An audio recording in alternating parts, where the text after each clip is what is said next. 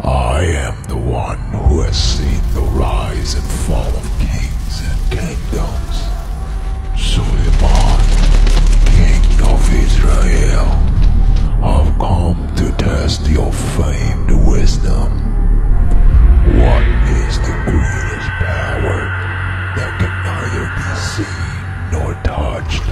It binds all creation. Shadows were silent, moon above pale, winds howl nightly, heart heavy, frail, whispers cold air, ancient lost tales, voices lie here, echoes leave trails.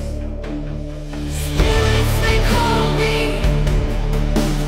darkness they weave. The greatest power is love. It is the force that binds the hearts of men, the heavens and the earth. It is unseen, untouchable, yet it governs all. Love. You think love is the greatest power? Yes, for love is the essence of creation itself. It moves the stars. It inspires sacrifice. It conquers fear. You're indeed wise. But tell me this, Solomon. What is more powerful than God? More evil than the devil? The poor have it, the rich need it, and if you eat it,